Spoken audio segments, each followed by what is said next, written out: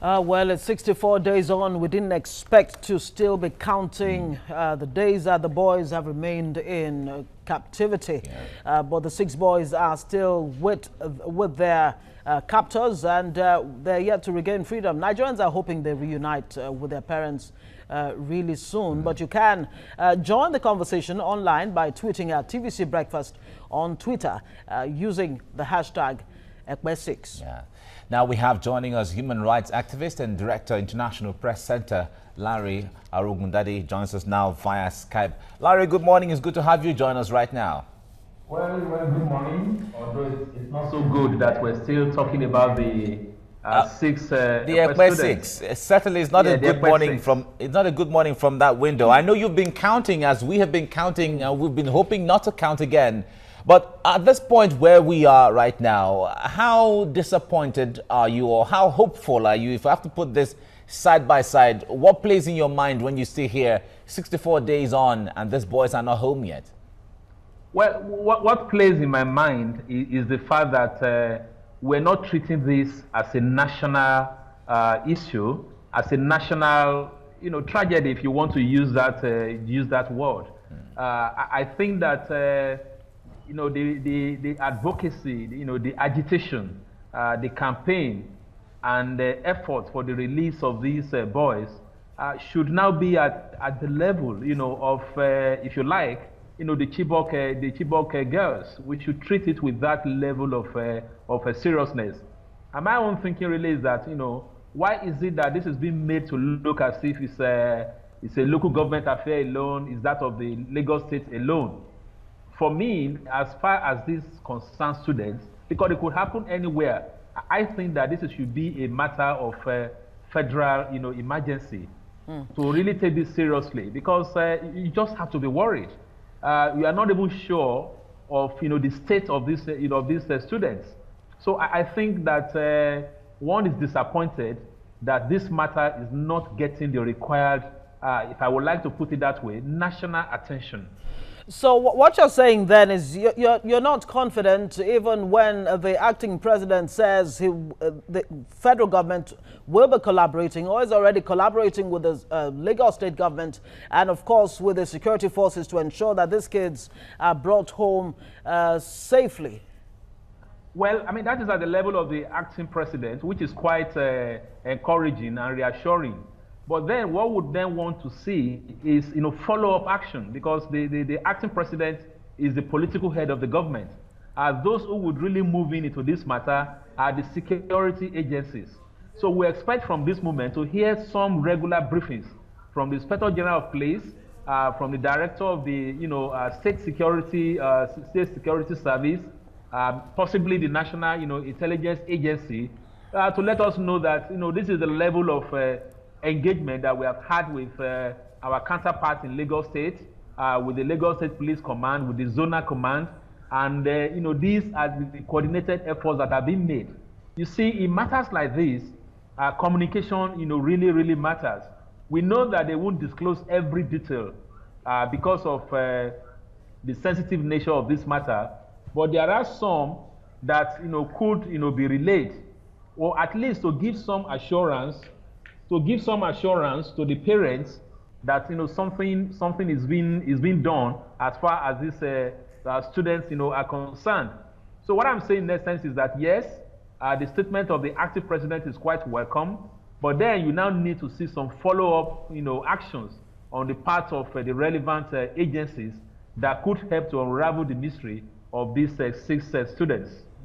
All right. Now, in the case when it comes to the deployment of security agencies or security apparatus to issues like this, the state government certainly have their hands tied technically to a great extent when all the security apparatus from the police to the DSS and all of that are owned by the federal government. Does this call for state policing in the real term of it?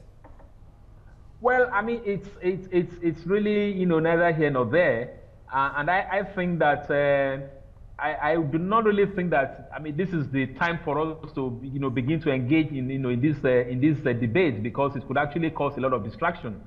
There are many sides to the argument for state police. People, are skeptical that if you have state police, what would they, be used, or could they be turned to the political tools of the states? I mean, you just have the case of the fact that, where states, conduct elections, opposition parties rarely win. So, but what I'm saying is that, look, be that as it may, as far as this matter is concerned, nothing says that you cannot have, cooperation between, the federal, security agencies, the governor of the state, who is the chief security officer of the state, although he does not really control the place, and then, the state police commissioner, because we're dealing with a particular, emergency.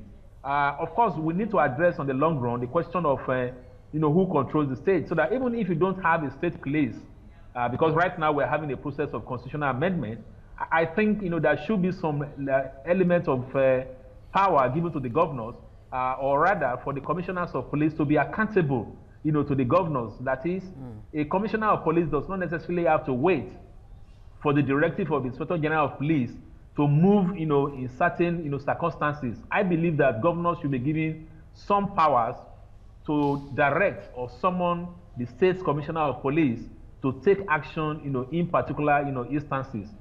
As a matter of fact, what this crisis has actually exposed is, the level of, unseriousness at which we treat issues like this. In other countries, if a single citizen, gets missing, a kid maybe at the beach or a soldier, it becomes, a national issue. Everybody is talking about it.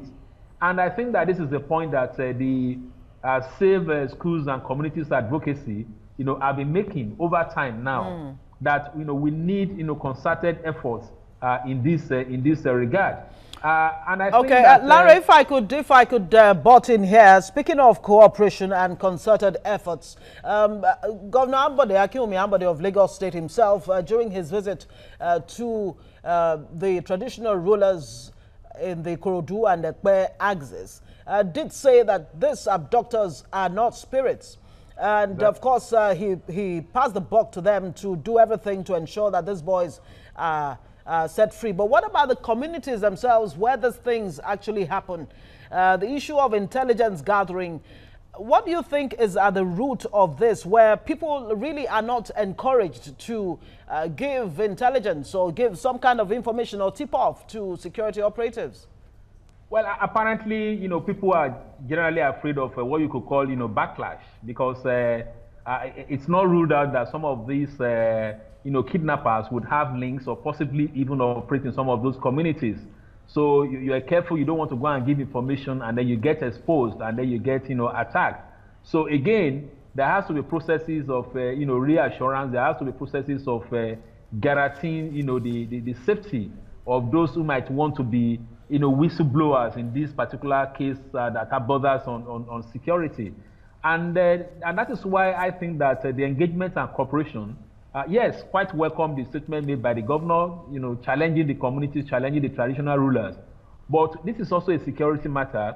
And I do know that we also have a number of, private, security experts, private security organizations, that could be brought in, to be part of these processes. In fact, you also need, scientists, technologists, people who could, put one and two together and say that, this is the possible location of these elements. And then you also begin to, because in cases like this, if you look at some case studies of things like this, or even if you look at the way the American government has, tracked, terrorists, you begin to ask yourself, if these people are in a location, they must be eating, they must, have, some food. There must be some chain, of supply. There must be some, movement. So, I mean, this is a real matter of intelligence. And I think it's actually beyond the scope of communities now, because definitely you are dealing with a very sophisticated group, and you also need a sophisticated, approach that involves many things.